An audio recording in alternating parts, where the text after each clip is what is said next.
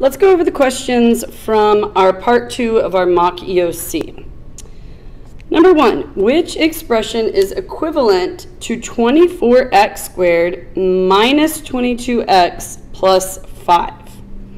All right, when I see this, I think, I look at the answer choices and I see that they're factors, which makes me automatically jump to Mustang factoring. I know the first thing with Mustang factoring is that I'm going to have to factor out a GCF if there is one. So I go through and I check. These are both divisible by 2, but that's not. Looks like we do not have a GCF. So now I can move on. My father drives a red Mustang. My A is 24. My B is negative 22. My C is 5. I'm going to do multiply A times C. So 24 times 5 is 120. So I'm looking for factors of 120 that add up to negative 22. Okay? So I can go through my list and I can list them all out if I need to. 1 times 120. Remember, you can just type in your calculator, like 120 divided by 2 will tell you 2 times 60. 120 divided by 3, etc. 4 and 30. 5 and 24. 120 divided by 6 is 20. 120 divided by 7 is a decimal, so I don't write it down. 8 times 15. And 10 times 12. So I can make my list like this. Then I'm looking for what two numbers can add up to negative 22. And I'm going to jump straight to 10 and 12. So I have 10 times 12 gives me 120. I need the 22 to be negative. So I'm going to do negative 10 times negative 12, because a negative times negative is positive. Negative 10 plus negative 12 is negative 22. So I found my factors and I write it in factored form. Okay? Next step is to divide by A. A is 24. Divide by A. Next step is to reduce. You can type into your calculator 10 divided by 24, and if it gives you a decimal, you're going to hit math, enter, enter. Okay, and then 12 divided by 24 is a half, right? So x minus 1/2. Reduced. The final step is to move. I'm going to move any denominators to in front of the variable. Move 12 there, and I'm going to move 2 there. That's going to give me 12x minus 5 times 2x minus 1. So C was the correct answer. If you couldn't remember the process, or you got stuck, you made a mistake, you got frustrated, whatever it was, remember you can always work backwards. Not always, but sometimes work backwards when you have multiple choice problems. So you could have gone through, and you could have said, okay, I'm going to check answer choice C. 12x times 2x is 24x squared. 12x times negative 1 is negative 12x. Negative 5 times 2x is 10x. Negative 5 times negative 1 is positive 5. Negative 12 and negative 10 gives me negative 22. So I could have found that this was the correct answer by double distributing or foiling and matching this with the original problem. Okay? Check your work. Okay? It's a good way to check. All right, let's go to number 2. What's the equation? Oh no. Sorry, guys. What's the equation in slope-intercept form of a line that passes through the point 5, 0 and is parallel to the line represented by y equals 1.2x plus 3.8? Hopefully you remembered, and if not, you wrote on your brain dump that parallel lines have the same slopes. So if parallel lines have the same slopes, then I can just use the slope from this line, which I know is 1.2. So my slope is 1.2 if I'm going parallel to this line. And then I also know it goes through the point 5, 0. So I have an X, a Y, and an M, right? M is 1.2, X is 5, Y is 0, okay?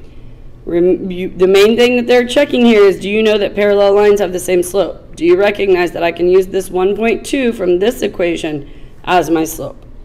And you do, because we've done it a bunch of times and you're awesome. So now I'm just going to use y equals mx plus b. I'm going to plug it all in. 0 for y, 1.2 for m, 5 for x. I don't know b. Because I know 3 of the 4 things, I can solve for the missing one. 1.2 times 5 is 6. I need to subtract 6 from both sides to get b by itself. So b is -6. In order to write the equation of a line, I need the y-intercept and the slope. So my final answer is y equals 1.2x minus 6. A. Okay? So use slope-intercept form, plug in everything you know, solve for the b, and then write your equation. Let's look at number 3. A golfer hit a golf ball from a tee box that is 6 yards above the ground. The graph shows the height in yards of the golf ball above the ground as a quadratic function of x, the horizontal distance in yards of the golf ball from the tee. Okay, so the horizontal distance from the tee box to the actual ball. All right, what is the domain of the function for this situation? Let's say you read all of this and you were like, oh my gosh, horizontal and distance and golfing, and I don't know anything about any of this stuff. Tee box, oh gosh. The picture will show you the domain. So even if all of that stuff was a little mind-boggling, a little crazy, a little hard to read, it's okay, you can still get the answer, the correct answer. What is the domain of the function? We know domain goes left to right and deals with our x's. So if I'm trying to box it in, it goes from here to here. So from 0, the x value, to 230. So the correct answer, 0 less than or equal to x, less than or equal to 30. We see that it's a colored in dot in both spots. That's why there's the equal to. And it goes from 0 to 230. So F was the correct answer. If you forgot what domain was, remember you can check your brain dump where you wrote it down right here along the side. Domain is your x that goes left to right. Really put some effort into making sure you have this brain dump fully memorized and that you understand how to use it. Okay? Okay, a company collected data for the number of text messages sent and received using a text message application since October 2011. The table shows the number of text messages sent and received in billions over time. The data can be modeled by a quadratic function. Here's your table. What function best models the data? I'm going to go with my yellow star on this one. 100% calculator problem. And I'm going to use the work backwards method. So I'm going to take the, I'm going to take the equations that are given, and I'm going to work backwards. Now, in this problem, I wrote you a little hint on the test because I'm not a huge fan of how this is set up, but this has been seen on an actual EOC test. It asks you which one best models the data, which means it may not match up exactly. So really we're looking for which one of these equations is the closest to creating this table. So I have negative 0.002x squared plus 0.55x plus 5.02. Remember that you can't type in t. We use x for whatever the input is. Okay? So let's see. This one at 5, I'm at 7.72. That's not close. So we're going to eliminate this one. Second one.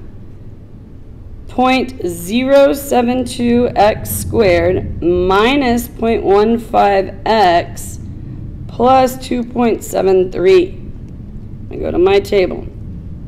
5, I have 3.78. That's pretty close. 10, I have 8.43. 8.5, close to 10, I guess. For 15, I have 16.68, so we're pretty close so far. For 20, I have 27 on the table and 28.5 here, so I'm within 1.5 points. That's not too far off. For 25, I have 44 or 43.98. That one's very close. For 30, I have 63.03 and 64. That's pretty close. For 35, I have 86 on the table and 85.7 in the calculator. That's very close. And for 40, I have 111.9 or 112. So right now I'm thinking, okay, if it's only which one best models it, B is a possibility. I'm going to go in and check the other ones to make sure and rule them out. 002x squared plus 5.02. Did I make that negative? I did. Go to my table. Let's see, I'll just look at my 35 because I'm right here. 35 and 2.57. No way, that one's definitely not right. Let's go back in and try the last one. 0.072x squared plus 2.73. 35, I'm at 90. That's not too terribly far off. 40, I'm at 118. That's further off than the other one was. Oops. 30, I'm at 67.5. That was only 1.5 points off in the other one. 25, I'm at 47. Yeah, these are a little too far off, right? 20, I'm at 31.5. That's not close enough. 10, I'm at 9.9. That one was close. 5, I'm at 3. This B is definitely a better fit than D. So B is the correct answer. Again, I do not like that they did not give you the exact numbers, but be aware that that is a possibility because this question was on a test that was an Algebra 1 star test, okay? The table shows the linear relationship between the average height in feet of trees on a tree farm and the number of years since the trees were planted. What is the rate of change of the average height in feet of the trees on the farm with respect to the number of years since the trees were planted? What does rate of change mean? Slope. If you have your math chart down, you know that we wrote, where did we write it? Right here. Rate of change equals slope, equals the slope formula, equals change in y over x, equals rise or run. All of those things mean slope, okay? So we know we're looking for the slope of a line. And because we have that all there together, we know that this is a way that we could find it. We could do y2 minus y1 over x2 minus x1. That's an option. Let's do it. I have the point 110. This will be your x's, this will be your y's. And I have the point 324. This is just a reminder of how to do slope formula. x1, y1, x2, y2. Okay? y2 minus y1 over x2 minus x1. 24 minus 10, 14 over 2. Which is 7. So the slope of the line is 7 feet per year. Here's another thing to think about. They actually did not tell us that this was linear. Do y'all remember how to check if a table is linear? This is a great review because you could be asked about this. Change in y over change in x was how we checked, right? The difference in the y's over the difference in the x's. So let's do that real fast. 24 minus 10 is 14. 45 minus 24 is 21. 80 minus 45 is 35. And 108 minus 80 is 28. Okay, that's the change in y's. The x's, 3 minus 1 is 2. 6 minus 3 is 3. 11 minus 6 is 5. 15 minus 11 is 4. Now remember, in order for it to be linear, they all have to be the same. But what has to be the same is the ratio, so the actual fraction. So 14, I'm going to do it down here, 14 over 2 and 21 over 3, change in y over change in x, 35 over 5, 28 over 4. 14 divided by 2 is 7, 21 divided by 3 is 7, 35 divided by 5 is 7, 28 divided by 4 is 7. They're all equal, which tells us this table is linear with a slope of 7. I know that was a little bit extra there, but that is something you could be asked about is, does this represent a linear table? And that is how you would check it, okay? And we don't want to just use 2 points in the slope formula if we don't already know that it's linear, all right? So 7 feet per year was the correct answer. Which graph best represents negative 5y equals negative 6x plus 15? We know that before we can graph, we need the slope and the y-intercept. So I can put this, I can put this into slope-intercept form by solving for y, okay? So I'm going to divide by negative 5 all the way through. Y equals negative 6 over negative 5 is going to give me a positive 6/5. 15 divided by negative 5 is going to give me a negative 3. So I'm looking for the line 6/5 x minus 3. Okay? So first thing I'm going to do is, okay, I know that my slope is 6/5 and my y-intercept's negative 3. I'm going to look for a graph that has a y-intercept at negative 3. Negative 3 is right here. Eliminate. This one goes through negative 3. That one goes through negative 3. That one does not. Eliminate. I've already got it down to only 2 options. Now, my slope is positive. This is a negative slope. Eliminate. So now I'm just going to double check. It goes through negative 3. If I rise 1, 2, 3, 4, 5, 6, run 1, 2, 3, 4, 5, I'm back on the line. So C is your correct answer. Okay? All right. The linear parent function f is graphed on the grid. Here's my linear parent function. We know that the linear parent function is y equals x because we write it on our math chart every single time we do the brain dump. So this is the function y equals x. Okay? Which graph best represents negative plus 3? So what this means is right now our f of x is x. So basically this means h of x needs to be negative x because negative x plus 3. Okay? So just like in the last problem, I'm going to pull out my slope, it's negative 1. I'm going to pull out my y-intercept, which is 3. And then I'm going to go through my answer choices. And first I'm going to see, does it cross through positive 3? That one does. That one doesn't. Eliminate. That one does. That one doesn't. Eliminate. So now I'm down to just 2 choices. Now I see my slope is negative. This one, positive slope. Has to be G. I'm going to double check. My y-intercept's at 3. I rise 1, run 1 to the left, and I'm back on the line. Therefore, it is correct. So G was the correct answer. All right.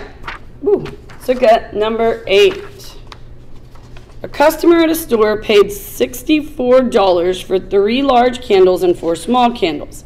At the same store, a second customer paid 4 more than the first customer for 1 large candle and 8 small candles. The price of each large candle is the same, and the price of each small candle is the same. Which system of equations can be used to find the price in dollars of each large candle X? So X is price of large. And each small candle Y. Y is price of small. Okay? Okay, let's break it down. Let's look at the 2 customers. First customer, 3 large, so 3 times the price of a large. and, which would be plus, 4 small. 4 times the price of a small. They paid $64. Second customer pays 4 more than the first, so that's going to be $68. 64 plus 4. 1 large candle, so 1 times X, plus 8 smalls. 3X plus 4Y equals 64 is our first customer. X plus 8Y equals 68 is our second customer. There is our system of equations. So C was the correct answer. Okay. Number 9. What is the value of the y-intercept of the graph of h of x equals 29 times 5.2 raised to the x power? I'm going to yellow star this one because this is going to be 100% a calculator problem. Y equals 29 times 5.2 to the x. Now, if you remember from talking about exponential functions, we know that the a, right there, the 29, is our initial amount, right? Because we know that with exponential functions, a is the initial amount. Well, we know with graphs, the initial amount or the starting point is our y-intercept. So we could actually answer this question without even using the calculator if we remembered that a is your y-intercept. But let's say you didn't remember that. So you go in and you graph it. And you see the graph, and then you know that the value of the y-intercept is where x equals 0. When x equals 0, I'm at the y-intercept. So I'm going to go to my table, and I'm going to go to where x equals 0, and there's my answer, 29. Okay? We know x is always 0 at the y-intercept. So I just go into my table and find where x is 0, and I got my answer. Okay? Let's look at the next one. What is the equation in slope-intercept form of a line that crosses the x-axis at 36 and is perpendicular to the line represented by y equals negative 4/9 x plus 5? If I'm crossing the x-axis at 36, my point is 36, 0, right? If I'm on the x-axis, y is 0. Perpendicular lines have opposite reciprocal slopes. And if you have your brain dumbed down, you have that written down for yourself. Opposite reciprocal slopes, perpendicular lines. That means change the sign, flip the fraction. So I'm going to go, instead of negative 4 over 9, I'm going to go to positive 9 over 4. Okay? So I have an x, I have a y, and I have an m. I'm going to solve for the b. I'm going to use y equals mx plus b. Plug everything in that I know.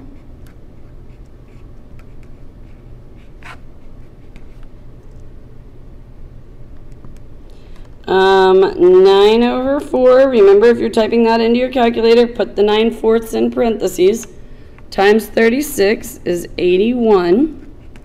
That means to get b by itself, I have to subtract 81 from both sides. So my y-intercept is negative 81. My slope is 9 over 4. Okay, not y-intercept of 81. This is a negative 81. It's got to be j. All right? Same process that we did on the one that was parallel, except for parallel lines have the same slope. Perpendicular lines have opposite reciprocal slopes. Number 11, which graph best represents the system of equations and its solution? All right, first thing I need to do is I need to get these into slope-intercept form so that I can see the slope and the y-intercept.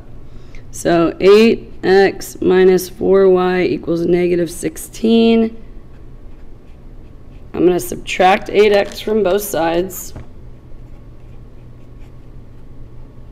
Remembering I can't combine 8x and negative 16 because those are not like terms.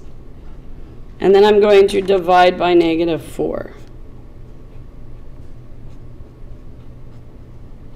Okay? That leaves me with y equals 2x plus 4. There's one of my lines. And now let's get the other line. 3x plus 15y equals negative 6. I'm going to subtract 3x from both sides. I have 15y equals negative 3x minus 6. And I'm going to divide by 15. That leaves me with y equals negative 1/5 x minus 0.4. And I'm going to leave that as a decimal. Okay? This is our second line. So now I just need to go in and find which graph matches up. So let's look at A. Positive 4. I need a y-intercept at positive 4. Eliminate A. Positive 4. Eliminate C. Positive 4. Eliminate D. Okay. Well, that took us right to our answer. Just looking at the y-intercept of one of the equations is 4. So now I'm just going to make sure this is right. Okay. A y-intercept of 4. I rise 2, run 1. That's that line. This one, y-intercept at 0.4. That looks correct. Rise 1, run 1, 2, 3, 4, 5 to the left. That's correct. B is the right answer. Keep in mind you need them in slope-intercept form before you can graph them or look at a graph of them, or just in general, quite often you're going to need to solve for y. Okay? Number 12, the graph of the quadratic parent function f was transformed to create the graph of g of x equals f of x plus 2 minus 5. Which graph best represents g? Okay, so this is mostly a calculator problem because we're just going to type it in. But one important thing that you did have to know is, first of all, you needed to know what the quadratic parent function is, which, again, we also have the quadratic parent function written on our brain dump. So y equals x squared. So our f of x is going to be x squared. It says our g of x is f of x plus 2. So now for g of x, I'm plugging f in here. So now my x plus 2 becomes squared. And I still have that minus 5. Because of this, it tells you right here that this is your f of x plus 2. So our f of x has to come in and square the x plus 2. Okay? Now, you could go ahead and square that out, by hand, x plus 2 times x plus 2. But you really don't need to because the calculator will do that for us. So let's just type g of x into the calculator. Open parentheses, x plus 2 squared minus 5. And I'm going to hit graph.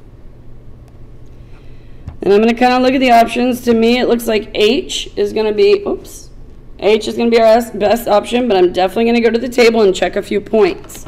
0, negative 1, that looks good. 1, 4, that looks good. Negative 2, negative 5, yes, that looks good. And let's do negative 4, negative 1. Yes, H is the correct answer. And like I said, almost completely a calculator problem, but you did have to know this information in order to get it into your calculator. Okay? Which function is equivalent to 9x squared minus 24x plus 16? I'm going to Mustang factor this. My father drives a red Mustang, and I knew I needed to do that because these are all in factored form. A is 9, B is negative 24, and C is 16. All right, I'm going to start off multiplying A times C. So 9 times 16 is 144. I'm looking for two numbers that add to 144 that multiply to negative 12. And I just happen to know that 12 times 12 is 144 because that's a perfect square. So I recognize, okay, well, 12 times 12, 12 and 12 will add to 24. This needs to be positive, this needs to be negative. So negative 12 plus negative 12 is negative 24. Negative 12 times negative 12 is positive 144. So I write it into factored form. I'm done with that step. Next step was to divide by A. And you know what? I jumped right in without even making sure that there wasn't a GCF. So I need to go back and check 4 between those two, but not that one. No GCF. Okay. Remember to check that first. Mustang factoring will not work correctly if there's a GCF in there. Okay, so I'm on divide by A. A is 9. 12 divided by 9 is going to be reduced to 4 over 3. So x minus 4 over 3. X minus 4 over 3. And the final step is to move. So I get 3x minus 4 times 3x minus 4. Done with my process, so I go look at my answer choices. I notice that 3x minus 4 times 3x minus 4 is not there, but I recognize that 3x minus 4 squared is equivalent to this. So J is the correct answer. That was just like one that we had on the quadratics assignment. Very good. All right, number 14. The graph of the quadratic function k is shown on the grid. Which statements are best supported by the graph of k? All right, let's see. The x-intercept is located at -3, 0. -3, 0, true. That is an x-intercept. The coordinates of the y-intercept are 0, 9. Over 0, up 9. True, that is the y-intercept. The axis of symmetry is at x equals -3. Axis of symmetry is going to be here. That's a vertical line, meaning it's in the form x equals. It crosses through -3. That is true. All of them are true, so J is the right answer. That's just those key attributes of quadratics. Number 15. A grill at a barbecue restaurant will be used to cook sausage links that are 2 pounds each and brisket that's 6 pounds each. No more than 120 pounds of sausage links and briskets can be cooked on the grill. Which inequality represents all possible combinations of X, number of sausages, and Y, the number of briskets. Okay. Well, sausages are 2 pounds each, so 2 times however many sausages there are, plus briskets are 6 pounds each, so 6 times however many briskets there are, has to be no more than, so I'm going to say it has to be less than 120. But can it be equal to 120? Well, if I am 120, am I more than 120? No, I'm equal, so equal also works. No more than would be less than or equal. So the correct answer is B. Okay. 16, the graph of the linear function is shown on the grid. What is the rate of change of y with respect to x for this function? We know rate of change is slope. I'm given 2 points. Now I could just rise and run, but 3.6, it's going to be hard to figure out, right? So I'm actually going to do the slope formula. I'm going to use the points they gave me, -3, 3.6, 5, 2. My first point, x1, y1. Second point, x2, y2. And I use the slope formula. y2 minus y1 over x2 minus a negative ends up being positive, x1. That's -1.6 over +8. Negative 1.6 divided by 8 reduces to -1/5. And then it said to enter it as a decimal. Obviously, you won't be able to put any fractions in a griddable, So if it came down to that, you would need to write it as a decimal. Negative 0.2. You could have also written negative 0.2. Either one of those. Okay?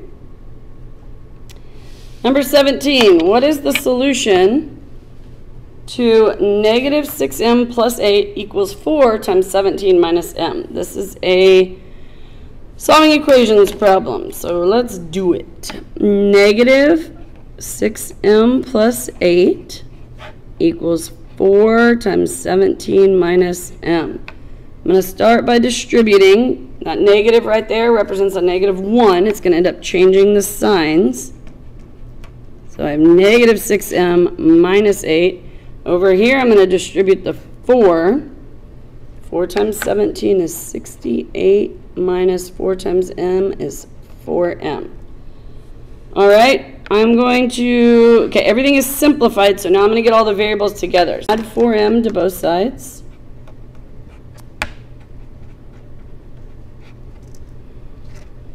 That gives me negative 2m minus 8 equals 68. And then I'm going to need to add 8 to both sides. Negative 2m equals 76. So now I need to divide by negative 2. And m equals negative 38. Should have typed in negative 38. All right. Keep on going. Y'all hang in there. Keep listening. These are all super important. It's important that you understand if you made a mistake, why you made your mistake, and more importantly, how to do it correctly so we don't make the same mistakes again, okay? So deep breath. Here we go. Let's push through to the end. A part of an exponential function is graphed on the grid. Which inequality best represents the domain of the part shown? Domain is our x's, and we know we move from left to right to find the domain. Starting at the left, I move this way. First place I see graph is at negative 2. I continue on, and then I notice, okay, it goes on forever and ever and ever. So x is everything greater than or equal to negative 2. All right? Number 19, which graph best represents y equals negative x squared plus 6x minus 1? I'm going yellow star on this one. This is going to be a 100% calculator problem. I'm going to go into my y equals negative x squared plus 6x minus 1. And first I'm just going to look at the graphs. See which one it looks like. I'm going to say it looks like one of these two, right? But these are pretty similar. That one goes up a little higher. So let's go to the table. 0, negative 1. Okay, we know it's definitely not C or B, right? 0, negative 1. That looks like it's on this one. Ooh, it's not on this one. It's not D. We already eliminated it. Let's check some more points just to make sure. 2, 7. 2, 7. Yes. Good. Let's check one more. 6, negative 1. Yep. A is the correct answer. There's another 100% calculator problem for you. Number 20. The table shows a linear relationship between x and y. What is the rate of change of y with respect to x? Rate of change, again, we're talking about the slope. It already told us it was linear, so we know that we can stat edit it. So you know what? I'm yellow starring this one too. Another 100% calculator problem. Let's go in, stat, edit, negative 20, negative 12, negative 6, negative 2. Okay. 96, 60, 33, 15. All right. Stat, calc, linear regression. The equation is y equals negative 4.5 plus x. Y equals negative 4.5x plus 6. I was asked specifically about the slope, which is our m. I look at my answer choices, they're all fractions. So I'm going to do negative 4.5, math, enter, enter. And it's going to turn it into negative 9 over 2 for me. A is the correct answer. Okay? Are there other methods? Absolutely. You could have done the change in y over change in x for the whole table. You could have done the slope equation, y2 minus y1 over x2 minus x1. Lots of could use strictly the calculator for that one. Number 21. Company advertises on a website. A worker tracked the number of visits to the website and the number of clicks on the advertisements. The table shows the data for several days. A linear function can be used to model the data. Okay, we know it's linear now because it just told us. Based on the table, what's the best prediction of the number of clicks on the advertisements if 1,500 people visit the website? I'm going to say another calculator problem. We finished out the test with lots of calculator problems here. Let's stat edit it. Now, I have to type in every single point because this could be representing a scatter plot and I need to find the line of best fit. So here we go. 153, 629, 471, 914, 307, 1045, 510, 1106. Okay, I'm going to scroll back through and make sure I did those right. 14, 38, 30, 53, 21, 60, 32, 63. Okay. Stat, calc, linear regression, because they told us it was linear. And look at these numbers that I get. All right. I'm going to write down the numbers. Let's say y equals 0.051935. I'm going to go about that far. I don't want to round too early, or else I'm not going to be as accurate. 5.53927. That's good. That's good. About that far. Okay. Now, the question asks, what are the number of clicks on the advertisement if 1,500 people visit the website? Number of visits to the website. So if this was in this column, we're trying to figure out what goes there. I should not use X. Let's use a question mark. Okay? So I'm just going to plug in 1,500 in the place of X. So 0.05135 times 1,500 plus 5.53927. I got 83.44. Look at my answer choices. H is the only one that's even close, so I am good. Okay. The closer the answer choices were together, the more digits you would need in your equation to make sure that you're super accurate. All right. Which graph best represents y equals 10 times 0.85 to the x power? Holy cow, another calculator problem. Lots of calculator problems here at the end. Here we go. Y equals 10 times 0.85 to the x. Let's go to the graph first, see what we're looking at here. I got something that looks like this. So my initial reaction is, oh, y'all can't see it. My initial reaction is that it's going to be G, right? It's definitely not going this direction. And it doesn't look like it's going to match up with that, but I'm still going to go in because I'm going all the way up to 14 over here and here. I'm going to go to my table. 0, 10, 0, 10. Good. I was going to see if I can find another whole number. No. Let's go 4, 5.2. 4, I'm at 5. Yep, a little bit above 5. And let's go 10, 1.9. 10, 1, yep, almost to 2. G is the correct answer. 100% calculator. Type it in, match it up. All right, couple more, y'all. Here we go. Number 23. What is the x value, the value of x, in the solution to the system of equations? All right, I'm going to use the graphing method because then I can rely on my calculator more heavily. But I know in order to type them in the calculator, they have to be in y equals. Well, the second one is, so let's just get the first one solved for y.